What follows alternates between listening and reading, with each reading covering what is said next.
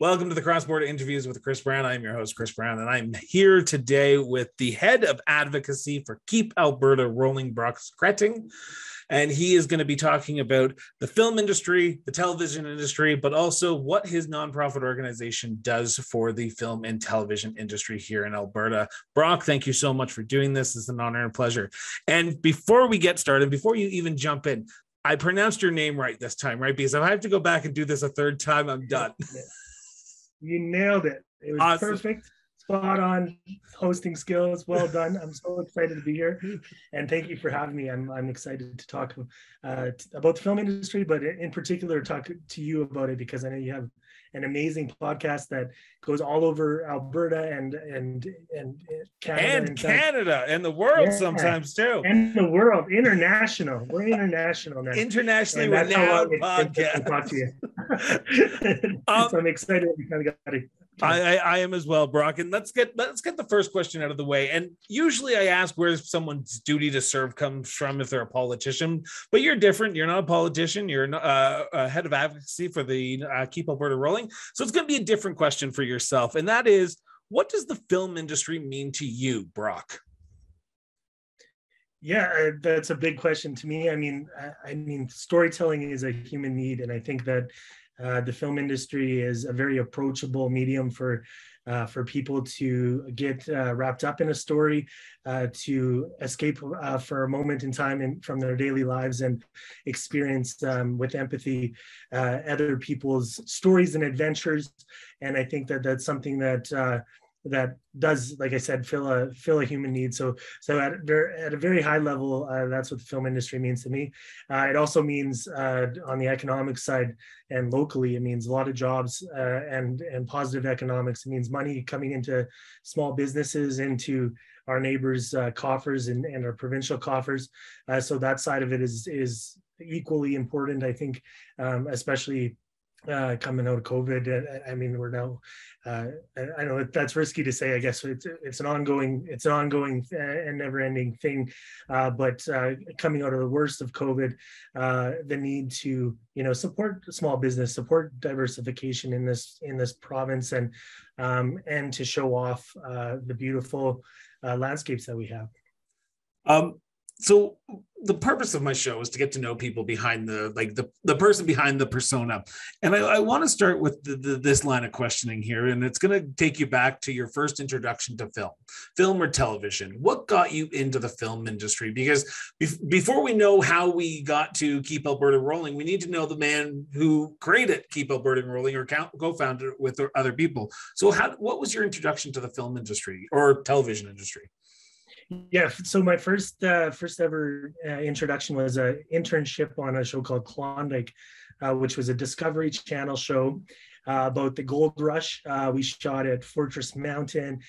We shot all throughout southern Alberta. It was an extremely rainy year, so it was perfect for that show because it was just a lot of people mucking about in the mud and getting really invested in this story. It was an epic that had hundreds and hundreds of background extras and very extensive set decorations, and obviously a period piece taking place in the late 1800s. So it really was a trial by fire, both in the production office and on set of how does a huge production get made. And the potential that this province has for the screen industry. So that was my first introduction, and then I worked in production offices and as an assistant director in the industry, and then kind of got transitioned to the nonprofit and development space, which I'm in now. Now, what year was this when you first started off as an intern? Because it's going to tell the chronological story that we're going to try and tell here. And I just want to know what's the time frame in that internship. Yeah, so that was in 2013. So it started in January 2013.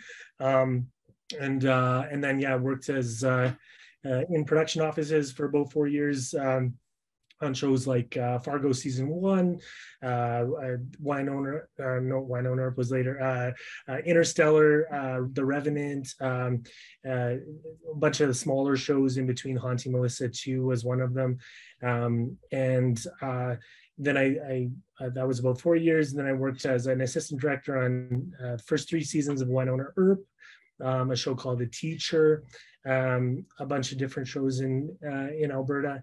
And then got into late 2018 is when we got together and said, let's start a nonprofit and talk about how this industry can grow and the opportunities for Albertans in it.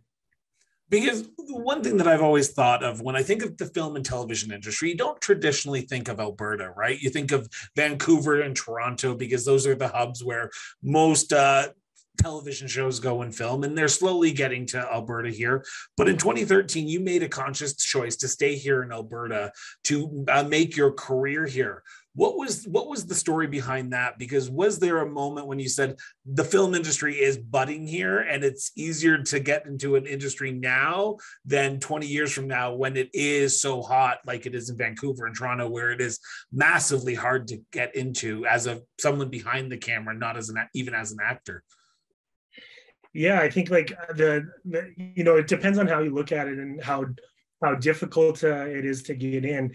It's difficult in other ways to build an industry and try to attract it in a newer place. But I think throughout the first 5 or 6 years here working in the industry and meeting so many different people that are crew members here, we were talking about how can we better tell Alberta's story so that we are attracting some of these productions. And a lot of people have different reasons for staying in a smaller market than saying going to a developed industry like in Vancouver, like you said, or Toronto or down south in like a Georgia or LA, or New York. But the critical pieces that those jurisdictions put together, someone had to put those in place. And so those are not a secret or a mystery.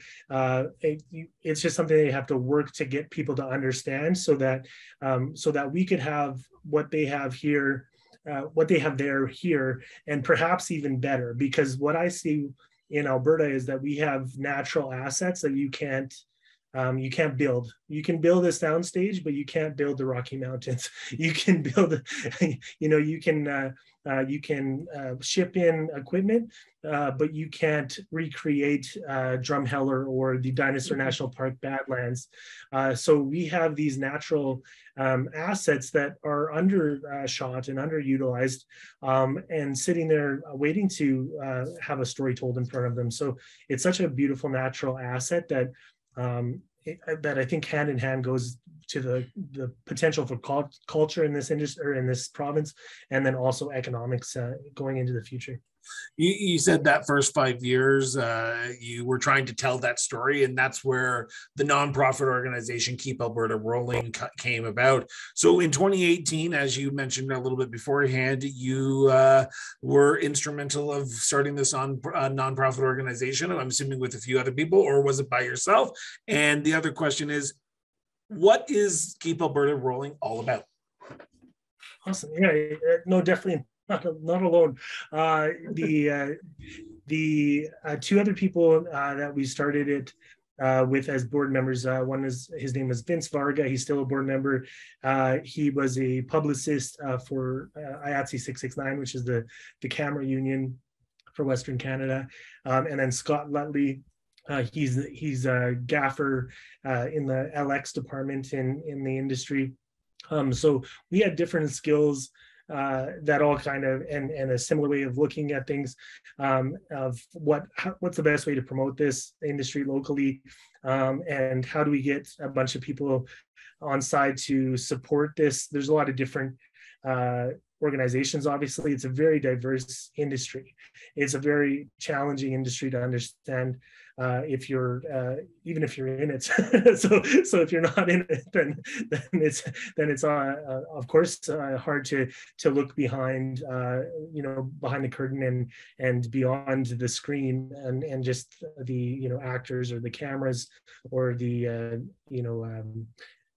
screenings, the premieres, the glitz and the glamour of the marketing of the industry, to the behind the scenes and what it actually takes to make a project. And so the three of us got together and started this. We got support from various film industry organizations, Directors Guild of Canada, Calgary Economic Development, IATSE 212, IATSE 669, Teamsters 362, ACTRA. Everyone.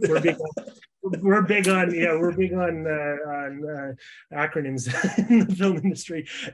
We love them, and basically that just means the organizations that either promote or represent the people who work in the industry, and got to work on telling this story, and then kind of the decision makers who were trying to put forward policy positions.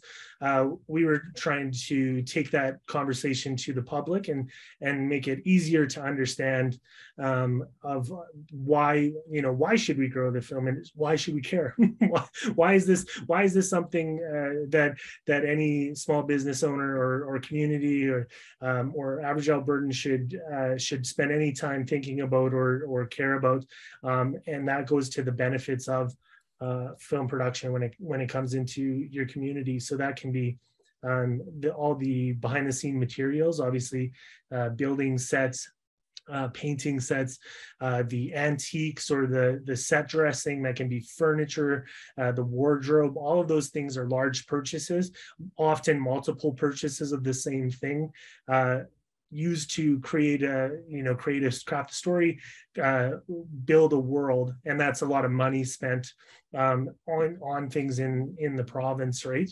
And then the other side of that is jobs, right? So all these behind the scene jobs that are, like I said, not the starring role and maybe not the director, but the Jenny operator and the driver and the construction workers and the painters and the electricians, the people who take the furniture and dress the set, all the organizers behind both set and the production office. So there's accounting and an entire team that has to organize the logistics of putting together these projects, and that is a significant amount of people. Like some of these projects, it's a couple hundred. Like a project like a Heartland, for example, would be a crew of 100 to 200 people, and then large scale projects are up to thousands of people. A Last of Us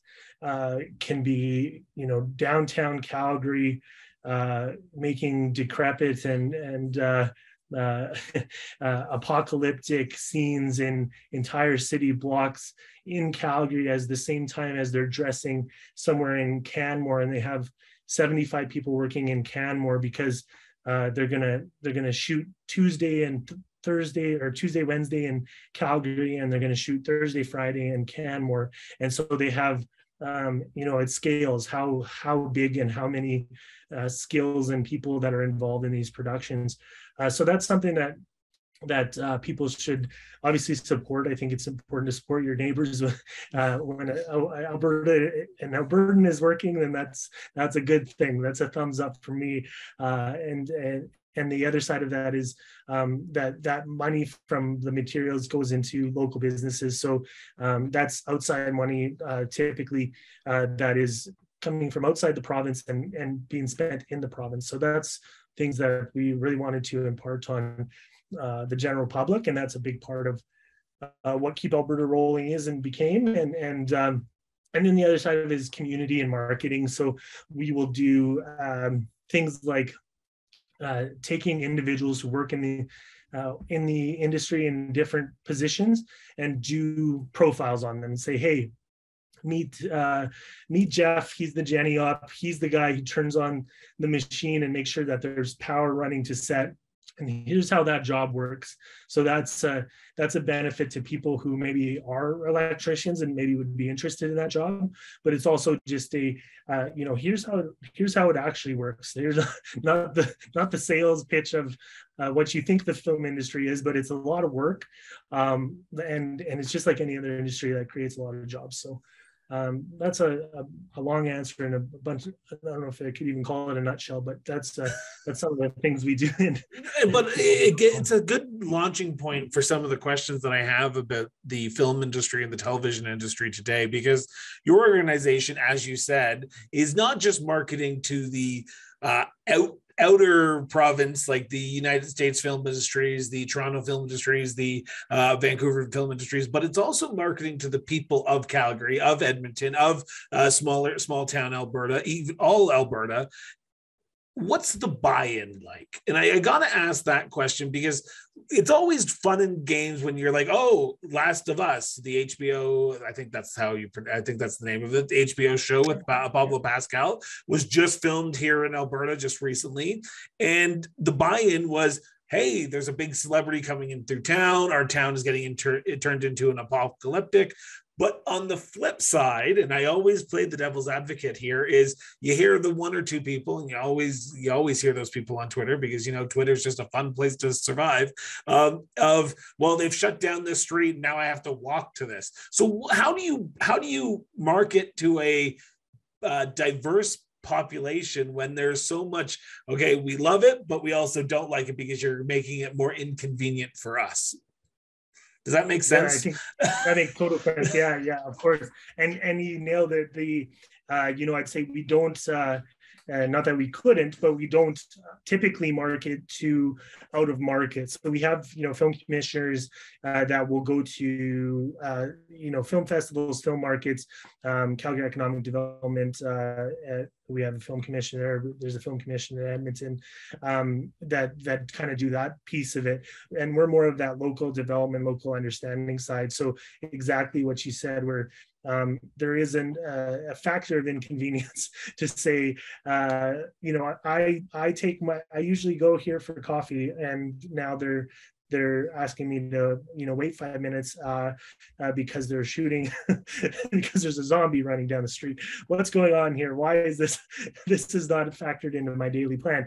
That's a education piece. I think that when people do understand the amount of money that's coming into the province because of these productions, that they're more supportive. I think that also ranges why people would be supportive. Some people are more really big fans of filmmaking or arts or creative sector, and they would be supportive of it for more cultural reasons, and then others would be more like, well, it's a trade-off for the economics of take that example of downtown traffic with The Last of Us, very big show, definitely had some hiccups with downtown traffic in Calgary.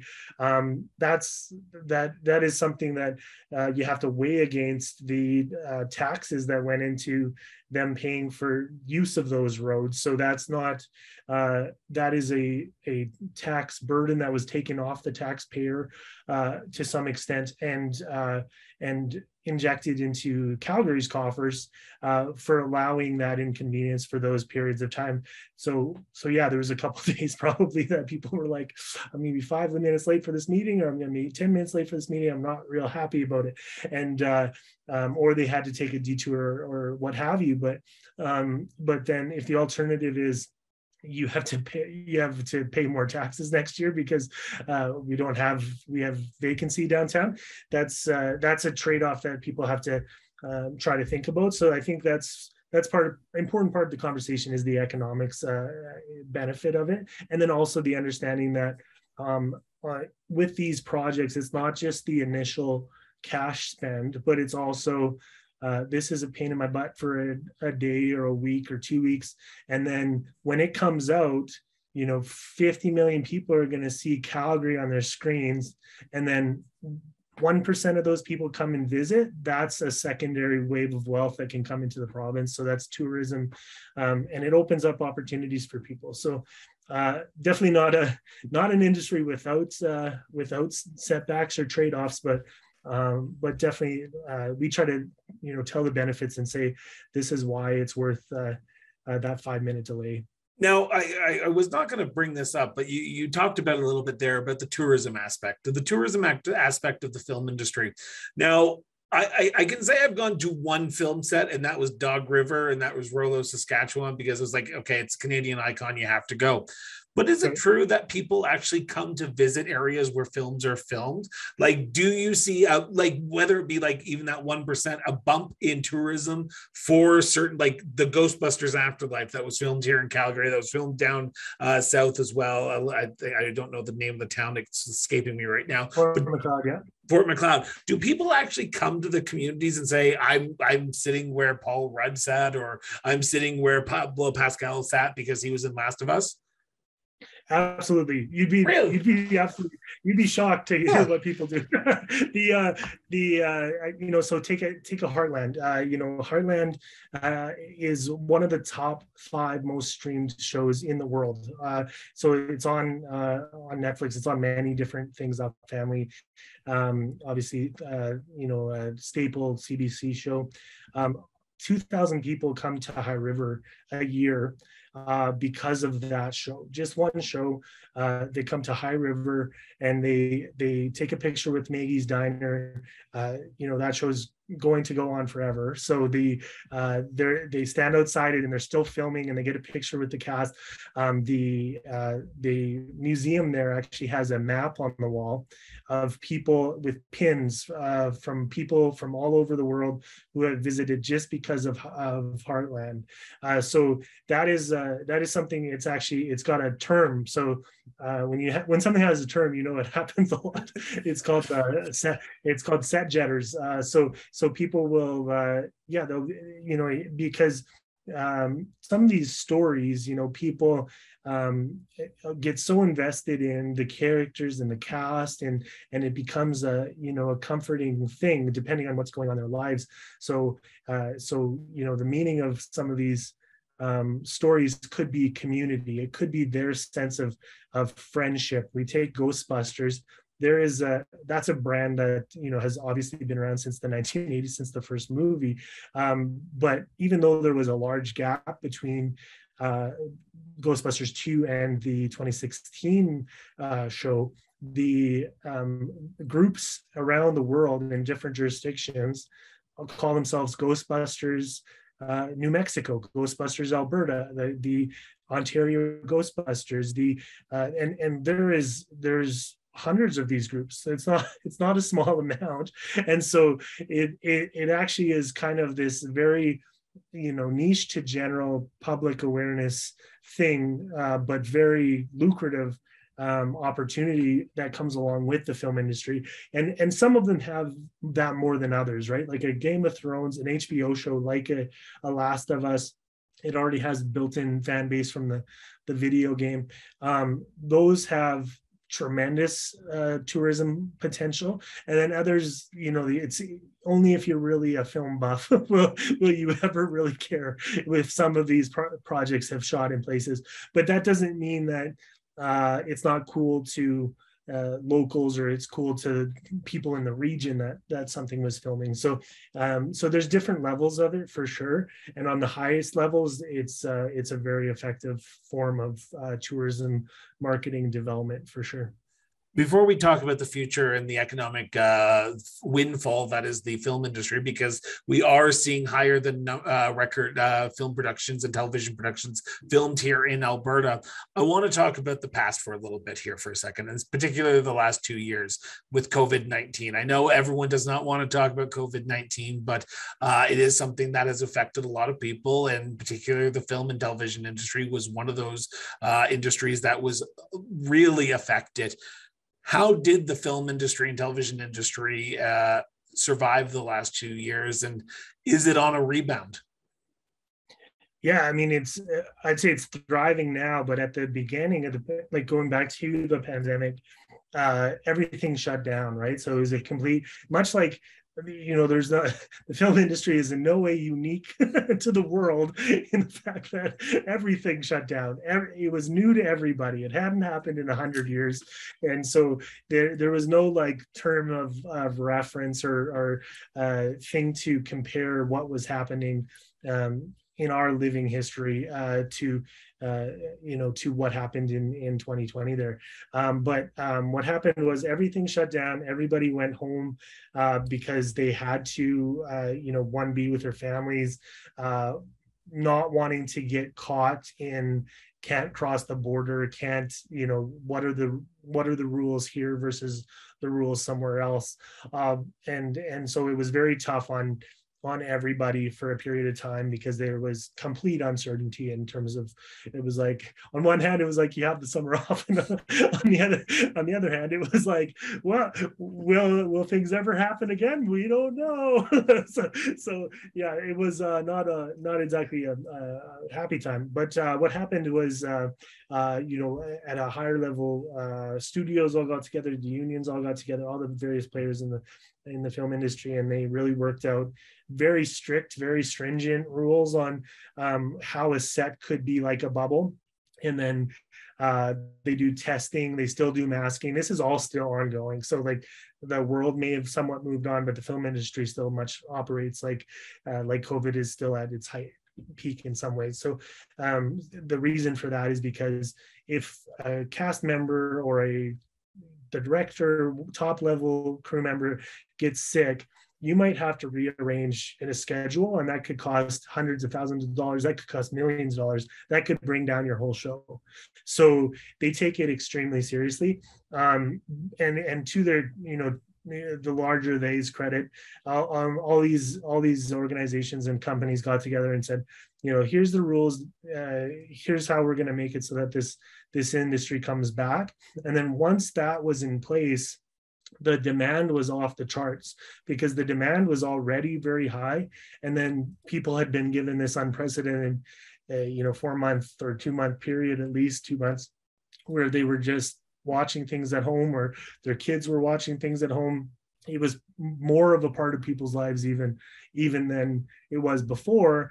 And a lot of these companies were just trying to start their streaming services.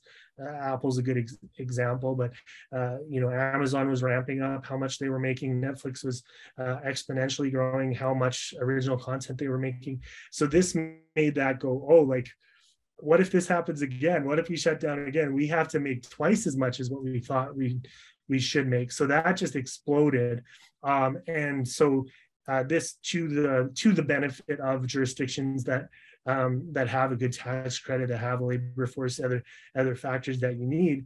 That's an opportunity. And for example, in Alberta, they would allow people to test and then quarantine for 3 days instead of 14. So that in our unique and particular circumstance of the film industry, that really helped at the time, because that got people on set and scouting as quickly as possible. And then all the hotels were pretty much empty. So we used, so we had our pick of the hotels with our film productions at that time, which helped we could bring cast in and different things. But yeah, since that time, which when it started up was about fall 2020, and also to 724's credit, who they started up Winona Earp the second half of the season, which got shut down halfway when the pandemic happened. They were like the first Canadian show that got turning again and got going. So that gave like kind of rules for everybody or an example of everyone to follow, how to try to pull it off.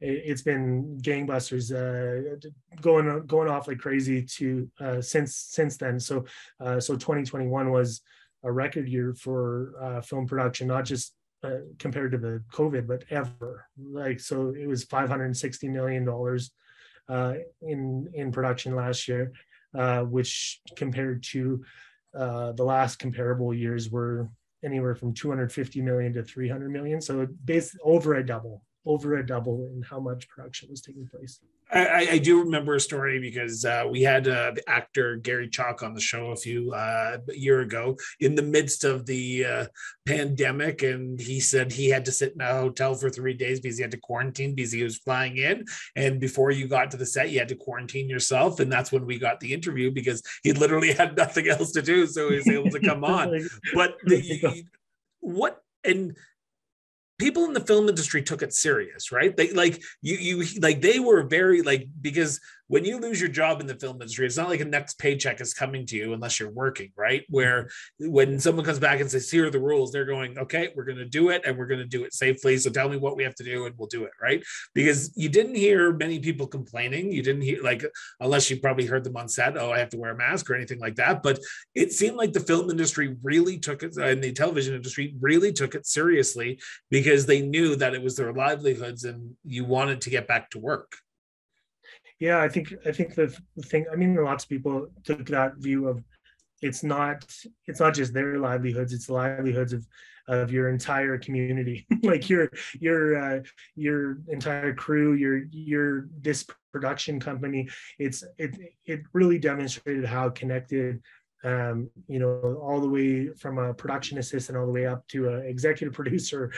Someone brings COVID on that set and it shuts down, like that hurts everybody. So I wouldn't agree with that there was no complaining, and I wouldn't agree that that this hasn't been extremely hard on people, like, because you got to think like you're lifting 50-pound lights up a hill and you have to wear a mask, or you're stuck in tight quarters and you have to wave a heavy flag of wafting smoke into the sets, and on top of that you have to wear protective gear and a mask, and you're already you're already very tired and you're working long hours. So it was not easy on anybody, I don't think, and certainly not without warrant that it would be complained about. But the everybody's job was on the line from it every day. So you gotta, I guess everyone took one for the team and worked together. But yeah. Which I'm glad to hear. I want to talk about the economic factors here, because Alberta is seeing a lot more productions looking and coming here. We are seeing TV shows, we're seeing Disney Plus shows, we're seeing Disney Plus movies, Apple movies, TV shows, Fraggle Rock coming here.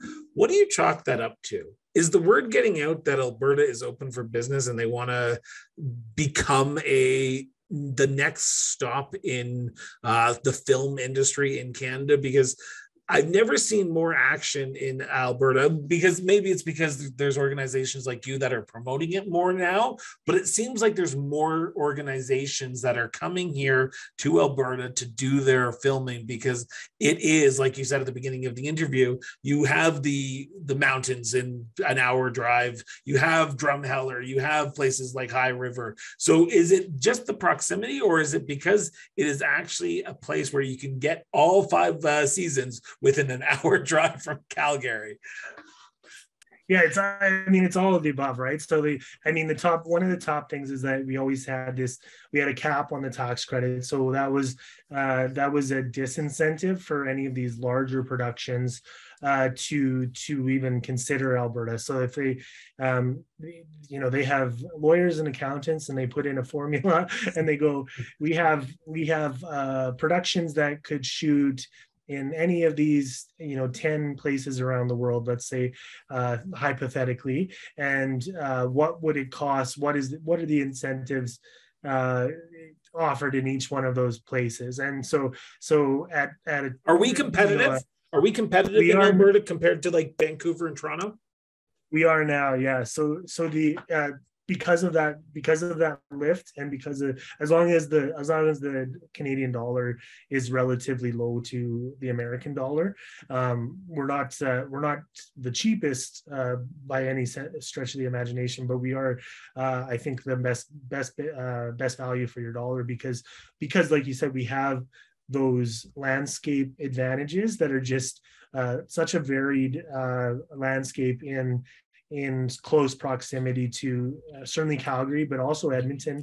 And then the tax credit, we weren't competitive until 2021, really, or late 2020. That limit, basically, we were competitive up to a certain budget of let's say it was about 45 million, but anything over 45 million, we were not competitive. So now we're competitive because that cap has been lifted to Minister Doug Schweitzer's credit, and everybody had been advocating for that to happen. But there's also a lot of great things going on that. It's not just the tax credit, it's the marketing, it's the collaboration amongst film industry organizations, and trying to, now we've got a training is our next, that's our next hill to climb, which is, how do we help promote the unions and these training classes and opportunities with post-secondaries as well, but different gaps in the number of people that are available at any one time. How do we make sure that the most qualified people who are interested are finding out about this industry, are taking the necessary courses to get on set, and growing the industry that way? And I think people are doing a really great job of making that happen. That's just a necessary challenge of growth in any industry. Is how do you now we need workers. We need people to get involved and get excited, because and that's where I want to end sort of the interview here, and sort of a pitch here is, how do we get more people involved in the film industry and the television industry? Because it's not usually a job that a lot of people, like I went to film school, you went to film school, I'm assuming as well. It's not a job that you're going, hey, there's a lot of people who are like hammering down the door to try to get into, especially in my hometown where I went to the film school. So it's not one of those programs that a lot of people were lined up the door to get into. How do we get more people into the industry? Because like you said, there are jobs there. I was on your website, they're calling for people to come out and do these jobs, but how do we get people involved? How do we get people in high school to get interested in the film industry today, if they're not?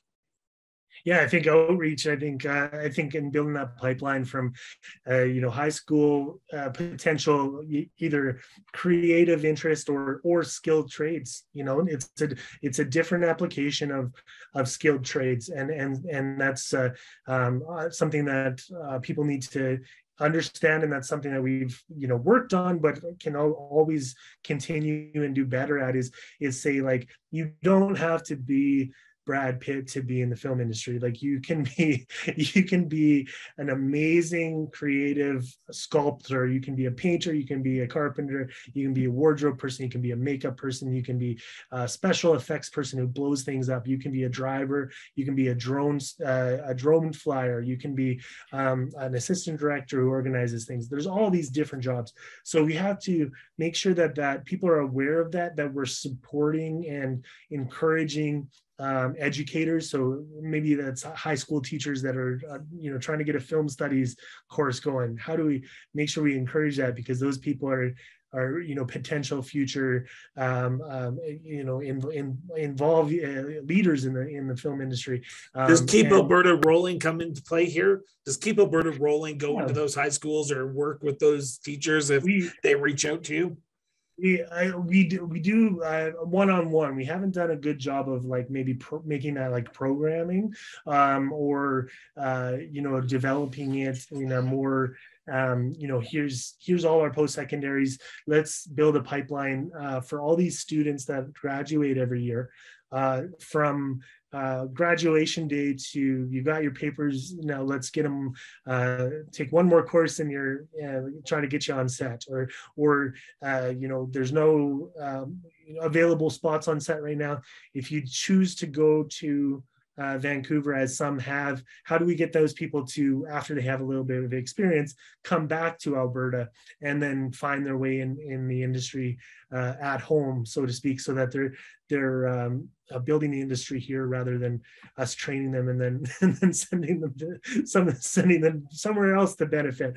How do we make sure that happens? So that's a big part of the ongoing conversation right now, and I think that to their great credit and to our great gratitude, communities throughout Alberta have been jumping on board and supportive and more interested than ever in growing this industry and promoting this industry, in even locally, so that people find out when when there's a casting call for zombies in Cardston, people in Cardston actually hear about it, right? Like that it reaches their inbox or it reaches their Facebook page or whatever, what have you.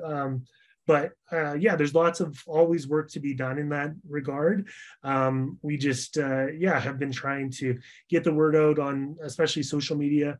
But I'm excited for in the future where this goes as we grow the industry, and over time, hopefully in maybe 10-15 years we can look back and be like, wow, we're bigger than Georgia. I don't know if that's possible. If we get an MCU movie here, we're good. We're good. But before we wrap up, you said something I want to just get your opinion or your statement on here. When you have a big show like Heartland, or if you have a big show like The Last of Us film in a community like Calgary, Edmonton, do you see an uptick of people wanting to get involved? Like, do you see a lot of people saying, hey, I was a rigger out in Vancouver, how can I get involved here? Because like something on having that on your resume, that would seem like something that a lot of people would go, well, they've worked on Heartland, they've worked on an HBO show, let's hire them because they know what they're doing here. Do you see a lot of industry people coming to Calgary when they get whiff of big shows like that coming and filming into this province? Yeah, definitely. And people even, as the momentum for this industry grows, even seeing people move back, move from, or even move for the first time from Toronto or Vancouver, not because we're bigger here, but because there might be more opportunity for second assistant director to become a first assistant director, or a payroll accountant to be a head accountant in Alberta than there is in Vancouver, where the field is very crowded. Here, there might be like gaps and opportunities to move up. So that's one thing. And then, when there's a big show in town, like everyone loves Heartland, and everyone loves a show like The Last of Us or Ghostbusters. Those are attention grabbers. Lots of times people just want to see maybe the star or something, but if you do have a hard skill, reach out to the unions. IATSE 212 if you're kind of a technician skill, if you're more of a either wanting an entry level like production assistant or more organizational management, locations director, production office, that type of thing. That's Directors Guild. If you're a actor, the name of the organization is ACTRA. So look up ACTRA Alberta. If you want to be a driver, it's called Teamsters 362. So that's drivers, wranglers, and caterers. And then 669 is technicians, but camera technicians. So that they have their own thing. So whichever area you might think you're interested in.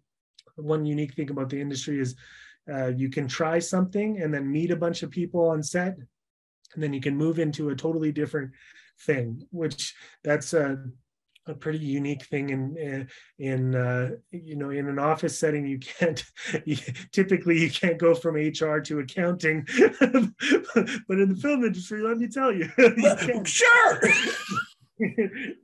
It's very people based. It's a lot of building relationships and networking, and then it's also skill based. So you learn your skill both by taking these courses, those organizations I mentioned are doing more training than they've ever done.